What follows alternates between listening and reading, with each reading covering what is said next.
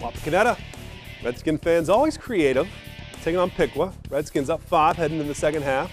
Piqua working to challenge that. Hunter Hawk to Nate Monin. Straight to the basket. Redskin lead cut to 3. How about Jace Copeland? Big night for him.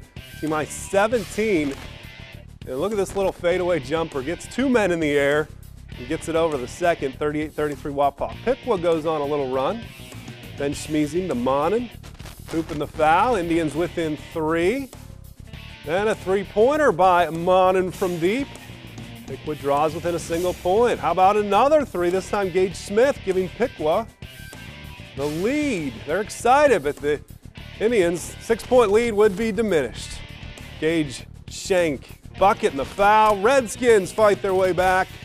Come out on top 64-53, 11 apiece, fair and good. And Kyle Huffman is Doug Davis's club 1-0.